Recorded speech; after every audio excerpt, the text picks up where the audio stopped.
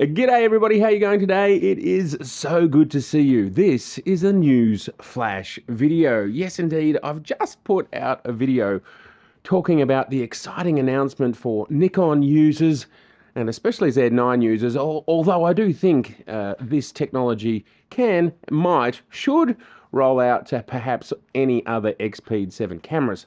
And that is that HE, high efficiency, and HE star, high efficiency star, is now compatible with more than just Nikon's own editing software, Nikon's own RAW editor. And ON1 or ON1 are the first company that I thought had support for these new file types. And I have to say thank you to BT Hathaway for saying, Matt, what are you talking about? I've been using these files ever since I got my camera, my Z9, 2 weeks ago. And I suddenly thought to myself, well, yes, 2 weeks ago, that probably means something's quietly happened, that it would appear that nobody has picked up Nikon rumors, petapixel. Nobody's picked this information up, or I've missed it, but when I'm doing a Google, I can't find it. And that is that Adobe RAW, Lightroom, etc. now support high efficiency and high efficiency star. And this update, my guess is maybe 2, 3, or 4 weeks old. And how does this come about? Well, intoPix, the people that create this compression algorithm which Nikon has licensed, released the libraries required for developers to be able to do this. They were released on the 8th or 9th of September, just 5 weeks ago, and then developers have to incorporate that. Now, I don't know if that's a 1 hour, 1 day, or 1 week, or 1 month process, but clearly between then and 2 weeks ago, when BT got his Z9, Adobe quietly implemented this in an update, I'm guessing, to their camera RAW. So hearing this information, I started Googling, and then I thought, well, I can't really find that much information, so I will download the latest of everything Adobe, and I will test it for myself.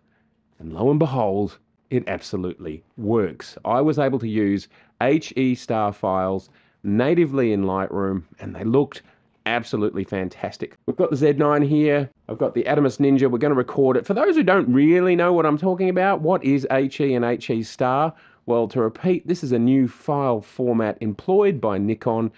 HE star is basically 60% of the size of a normal RAW file from a Z9, and to the best of my perception gives you almost exactly the same amount of latitude and file manipulation potential as the standard RAW files, the lossless compressed. And then HE, which is an even smaller file, so it's something like we go from around 50 to 55 megabytes down to 30, 35 megabytes.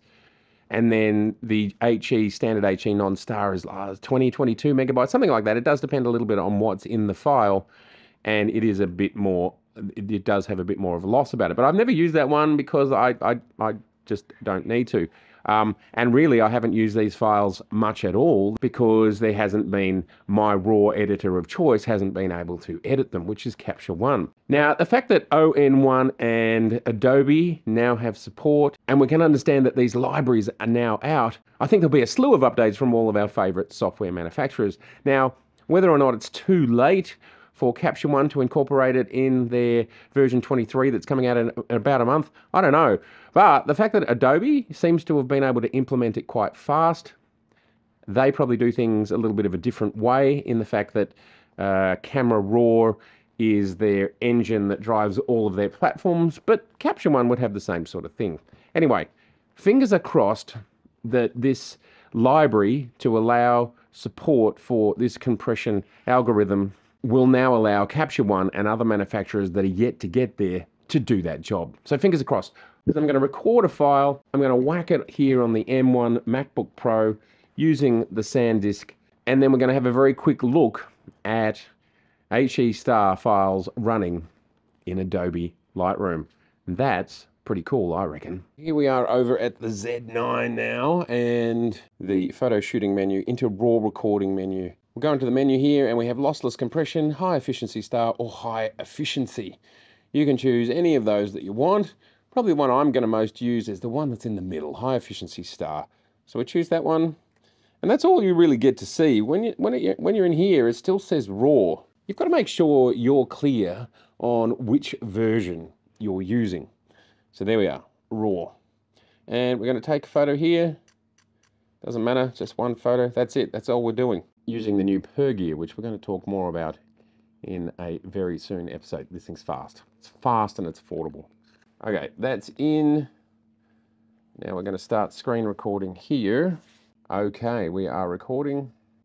Here's some old files I've had in here from a long time ago. I'm not really a Lightroom user, so let's import. Import, add photo. There we go. Those ones. Okay, so there is our file. We can see it is in Lightroom. It is fully editable, as we would expect with Nikon files.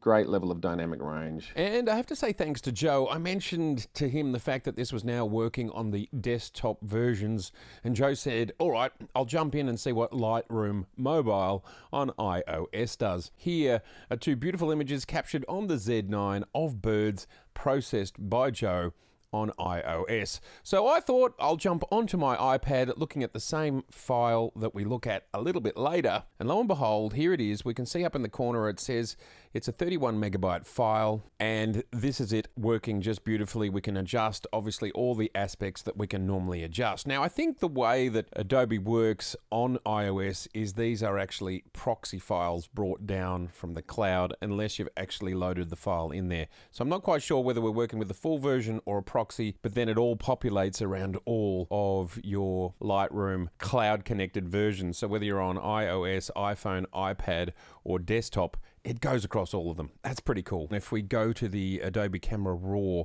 compatibility site, what is supported, and we go all the way down to the bottom of the list, we can see here the Z9, and it has a note.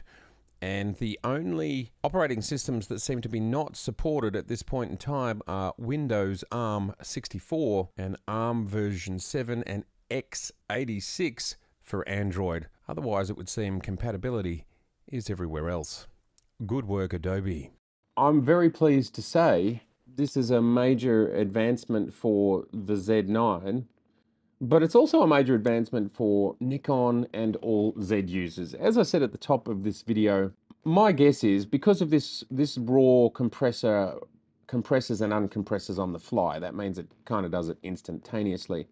Now, it would be my guess you need some processing power to do that, and that would include the X-Speed 7 being part of that equation, which right now the X-Speed 7 can only be found in the Z9. If you're wondering if this is going to come to a camera for you in the future, my best guess is it will. It's obviously more aimed at enthusiasts, hobbyists, semi-professionals and professionals, people who use RAW, and people who just use JPEG, well, they wouldn't be interested in this. So it might only come to some cameras, not all, but I think all Nikon users should be excited, because if you can get a RAW file that's almost half the size, but I don't know, let's say 99% of the quality, 99.5, 99.9% of the quality, and probably in most instances, it's 100% of the effective quality. This is great. It saves you money on buying cards because they don't have to be as big. It saves you money on hard drives for storing, and it saves you time on loading and offloading.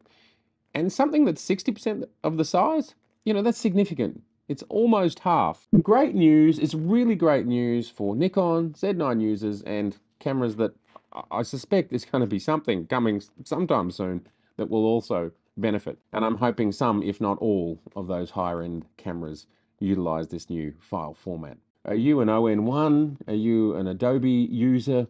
Or are you now, like me, a very expectant Capture One user, desperately crossing our fingers, hoping that Capture One do the right thing in their version 23, so we don't have to wait another whole year for them to get this support out? Because this is a really compelling thing.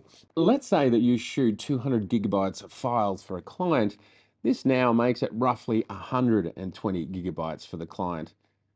That's a massive change. Let me know in the comments below. I'd love to hear what your thoughts are around this technology. We never really talked about it a lot when it came out. So much was going on with the Z9 when it was first released. I actually think this is one of these quiet sleeper features that is just super fantastic and affects all of us, and it affects all of us profoundly on an ongoing basis. Thus, it's one of the most important features. And it's easy. It's funny how we forget these things. We talk about autofocus and those sorts of things so much, but the bleeding edge autofocus is right at the edge. It only affects some people some of the time.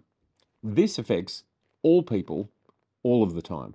And hang around just for a little bit longer if you don't really know what this format's all about, and I will just do a quick re-explanation. Otherwise, thank you so much for being here. It's been so good to see you. And if this is your first time here, I'd love to see you again. So please do share, subscribe, and like, and keep on creating. Golly gosh, we've got the best tools you could possibly have in this day and age. And that sun, it's just popped out. We've had crazy rains and floods here, and now the sun's popped out right at the end of my video. Good to see you. Okay, so just to reiterate what the differences are in the RAW files for the Z9, and as we've talked about, we hope this rolls into other XP 7 cameras. That's my best guess. Will it be all of them? Who knows? That's just a choice. Nikon have employed lossless compressed as just sort of the standard baseline for the Z9. Then we have high efficiency star and high efficiency. So they are three different levels of compression. Obviously, lossless compressed RAW. What that means is you've got a RAW file, it will compress it, but it'll only compress it so much that there will be no loss in image quality at all. That's what it means. So it's a great file type. We'll start here with this file. This is 7755, and it is a lossless compressed RAW file, as we can see over here, and it's 46.9 megabytes. That's what this software says. If we jump out to the Finder, we can see it's 49.2. So I just wonder if that's some sort of wrapper that the file's in, so they just get actually a little bit larger on your hard drive. But in all cases, they're slightly larger in the Finder than they are actually in the software. Also part of that container might be a JPEG preview that's generated by the camera, so you can fly through it and look at the images without having to render the RAWs. That's another possibility. This is the highest quality file. Then here we are looking at, and as we can see over here, this is the RAW high efficiency quality priority, and it's now down to 29.5 megabytes. In the Finder we can see it's 31. That's the wrapper. And then the final one here is, this is just the high efficiency, and it's down to 18.6. And with all of these, we can still see that they are 45 megapixel files. So just keep your eye up here at the top. They're all still the same pixel count, but very different file sizes. But how much do they vary? And we will look at that more closely in another video. And here is RAW, lossless compressed, and high efficiency RAW side by side. I don't know, we're looking pretty close up. No obvious differences right now, but we will do a full test of this at a later date. Those files are 50 to 55 megabytes, give or take. They can change depending on what's in the scene. The next is high efficiency star, and what that is doing is it's compressing harder. So it's looking more at what it can get away with. It's thinking about it really hard. And those files, as I've said, are about 40% smaller. They're between 30 and 35 megabytes. Again, it depends on what's in the image. Look, I haven't done a lot of testing, but it's really hard to tell the difference between a RAW, the lossless compressed RAWs, and the high efficiency star RAWs. Now, I've heard some discussion that maybe in the shadow areas, if you're pushing them super hard, you can see the difference. But if you're just doing standard exposures, I really don't think there's going to be much difference. And standard high efficiency, well, those files are coming in at 20, 22, 25 megabytes, again, somewhere around there, depending on the file size. So we're talking they are less than half the size. They are more compressed. I've never spent any time with these files, and I believe they are more compressed. And of course they should be when they're half the size or even smaller. So you can kind of choose what works for you. Like if you're shooting a lot of sports, just things that are just super high speed. If you're a birder, these file types, they make a lot of sense, because in both of those sorts of things, there is a lot of the frame that's kind of probably background out of focus. And this is where compression works really well, just to save you space. And you don't need to collect all of that out of focus background at the highest quality available. So there's so many applications. I think portraiture would also, high efficiency star would work super well. We'll do more testing. Let me know in the comments below if you'd like me to do more testing around this sort of thing. But yeah, super exciting. All right, everybody. Well, thanks for those that hung in to talk a little bit about high efficiency and high efficiency star. I'm just really pumped that this has gone from something that was like, oh, okay, this is a great feature, but only Nikon is employing it in their software too.